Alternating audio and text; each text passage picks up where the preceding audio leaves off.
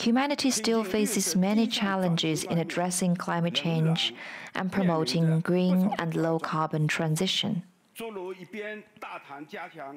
Talks about the need for stronger cooperation on climate governance are often accompanied by actions of erecting barriers to green trade.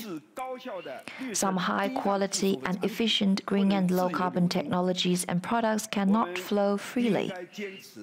It is important that we uphold the principle of common but differentiated responsibilities, better synergize our green development strategies, remove various barriers in this field, and jointly work for a complete transition to a greener economy and society.